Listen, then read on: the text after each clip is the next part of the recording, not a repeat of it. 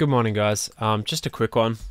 Today we're just going to learn how to build a procedural blueprint, a procedural floor or wall blueprint that can be used to make big walls and floors like really quickly for designing levels and things like that.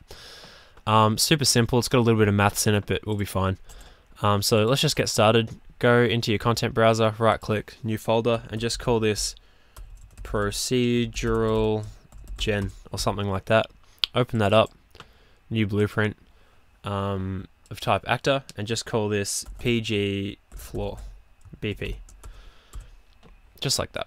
Alright, open that up, go add component at the top and type in static mesh, and we want instance static mesh, not just a regular static mesh, but instant static mesh. Leave that like that. Into static mesh, go in here and type in floor 400 by 400, and you can see that right there like that. Actually no, maybe we don't want that one. Maybe we want wall. I think it was called wall. Yeah, we want wall, and we want that to be, oh, it could be 500 by 500. Yeah, maybe let's try 500 by 500. And where it says instances, just add one instance so you can see what that looks like. So just like that, 500 by 500. That's a nice size. So what we're going to be creating is a system where we can input a number, like a grid of values, like whether it'd be like 5 by 5 or 5 by 10 or something, and then it's gonna instantly create a wall out of those numbers. So in construction script, we're gonna have two for loops, one for X and one for Y. So for loop there like that, copy paste, for loop there like that. Last index we'll go minus integer. Man, my hands are freezing today. I need some gloves or something. And off of this top one here, we're going to promote that to a variable, and this is going to be called numx, like that. And then we're going to copy that little minus node, hook that up into last index here, and then create a variable here called numy. And we're going to make those two public down here, just like that. And the reason you want this to be -1 is because this is 0 base. So for example, if this were 1, 1 minus 1 is 0, so first index is 0, last index is 0, this will only run one time.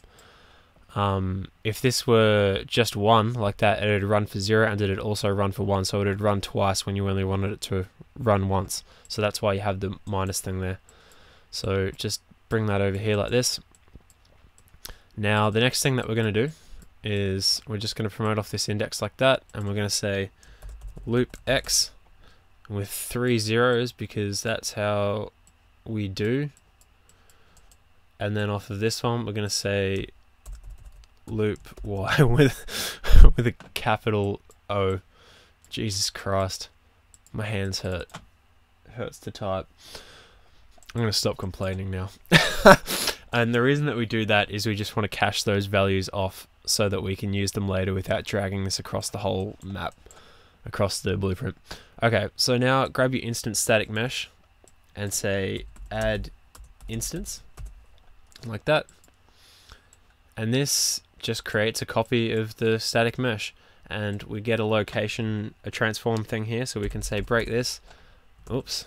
Oh, sorry, we want make transform? Yeah, make transform is the one we want. Scale is fine, rotation is fine. The only thing that we really care about is the location, so we can say make vector, like that. And the location that we want it to spawn at will just be the size of the static mesh, which is 500, multiplied by whichever loop number it is. So we can grab our loop x, like that, and we can go times by float, and we'll put in 500 because it was a 500 mesh, like that. So we can put that into x, and then we can copy and paste this, and then grab our loop y, like that, and then put that into y. And that should do us, I believe. So go into your viewport, you can delete the instance that was in here, and then for numx type in maybe 5, and for numy type in I don't know, 2. Boom, there we go, we've got a 2 by 5 wall. Is it a 2 by 5? It must be, I'm not sure. What if I type in a 1 for numy? Ah, I see that. We have a problem. So if we type in 2, it's gone in front like that instead of upwards, and that's because I hooked it up into Y instead of Z. So, oh no, we're making a floor, not a wall. So what we want then is we want to just rotate our instant static mesh just like that, I guess. But then why is it being all funny and spawning that way? Maybe it's got something to do with this transform, instance transform. Well, we could just plug this into Z. So plug your loop Y into loop Z. There we go. Now we've got a floor, and if you want a wall, you can just rotate it like that, and you've got a wall. We might as well just rename this.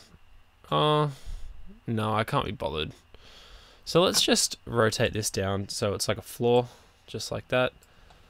And now, yeah, numx is, if you look at your little coordinates down there, numx is how many that way, numy is how many that way. So it makes sense.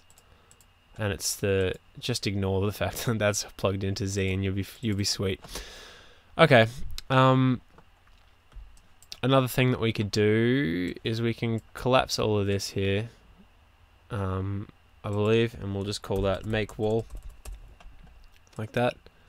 And if we grab our instant static mesh like that, and we can just say set material, like this. And then off of material, you can just promote that to a variable and just call that material. And the default material, I'll make that public by the way. And the default material, okay, that caused a problem. Alright, so we need to expand that. How about we just undo all of that so we don't cause any problems. So I'm undoing that function, how I collapsed that to a function, and the reason why that didn't work is because this is a local variable specific to the construction script, and if that were put in a function, it won't be able to read that variable. So let's just leave that out there like that, that's fine. And then if I compile, that's all good. Grab your instant static mesh, type in set material, like that. Hook that up into this thing over here and promote material to a variable, which can just be called mat, make that public, compile, save, and then change the default to just cube material or something boring as hell. Alright, that's this done. So now how this works is, say we want to build some floors real quick and we're not exactly sure how big we want to build them. Actually, let's just delete that. Turn your snapping on and turn this to 500 because that was the size of the floor. So snap this down there, just like that. It's not going to snap to the edge of this because this wasn't built for 500 by, it wasn't built with the 500 snapping in mind. So we got this now. We can change the size of this to literally whatever we want. So that can be 1 by, I don't know, 7. Say you wanted this to be part of your level, and then you can grab this, alt drag and copy it out. So now we can snap this up here like that and say we want you to be, I don't know, that way by like that or something. And you can see how quickly this lets you build levels, basically. So you can build this out like that. You can build a massive grid kind of thing, just like this. Something like that, you know. You could build some walls, so we could grab this and I could hold alt and then drag this like that. Maybe turn your snapping for 45 for the rotation. That makes it a bit easier. So this helps you add walls, so I could do the same with this, like that. Make that a bit shorter. Yeah, so this is how you can build really quickly. And say you wanted to change the material as well. You just click down here and you just change the material. Just give it a second to compile, but yeah, easy as that. It's a really good way to speed model levels and to keep everything snapped to the same grid so that it's all flush together. So let's just jump in and have a look at how that looks now. So we got our pads and we got our pretty walls, our proc gen walls.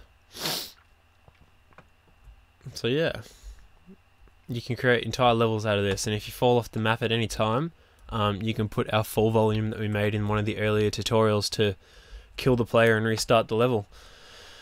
So that's it for this one, guys. Let me know if you had any questions about that. It's a super cool and handy blueprint to have. Maybe in one of the future ones I can go into building procedural rooms as well. Like, you can set it up so that the floor generates, but you can also automatically generate like walls along each side of a specified height You can have the option down here to add in doors in as well, spawn a ceiling, like the stuff that the potential that you can the potential of things that you can create with procedural generated blueprints is just insane. It just helps you build things like insanely quick, and it's a cool challenge to make. Like, it's a kind of meta challenge, because you're thinking about whenever you're doing procedural generation, you're kind of thinking about, what are the rules that I use when I'm designing a level? Like, do I want things to snap? Do I want things to look like this or whatever? And then what you're trying to do is you're taking those principles and then you're trying to put them into mathematical form into here, which is it's a mental exercise, and it's really cool because it gets you thinking in terms of like exact solutions, and you try to really get to the essence of what you're doing in level design. And then once you make that procedural and automated in here, it's like it's a insanely powerful tool to just absolutely just pump your creativity and just to help you make insane stuff. So I'm going to leave that right there. Let me know if you have any questions, guys, and I'll see you in the next one.